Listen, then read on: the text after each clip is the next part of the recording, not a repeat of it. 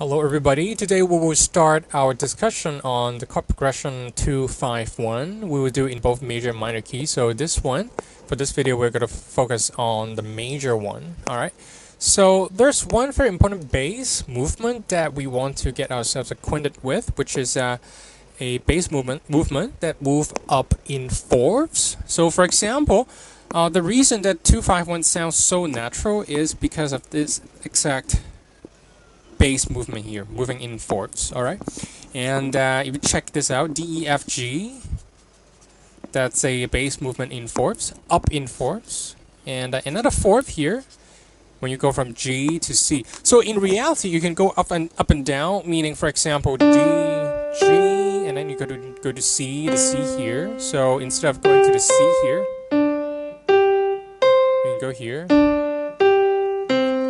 So the way I would think about this one is it's like gravity in music. So D, E, F, G, C. You can keep going on and on. So for example, after C, you can go to F, F, G, A, B flat, B, C, D, E flat, E, F, G, A flat, A, B, C, D. Sorry, A flat, D flat, D, F, G flat, G, A, B, C flat, C, D, E. So on. So and then B, C, D, E, F, G, A, B, C, D, E, F, G, and then you end up in C again. So it is something that is natural in music. You have this driving effect. You have this feeling of propulsion towards the next note. So this is something that you want to get yourself familiarized with. All right, bass movement going up in fourths. All right, so and the reason I say in fourths is it's easier to count the intervals that way. All right, so you're always counting up.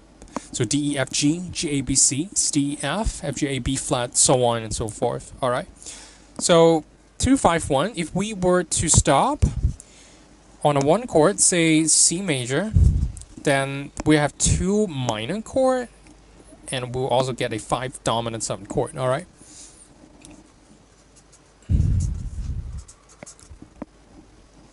And later on, we'll learn more about shell voicing and guide tones, and also tension and release. So I would save that for a harmony too. All right. For now, for this video, you just need to get yourself familiarized with the concept of bass movement going in fourths, resulting in a 251 chord progression. All right.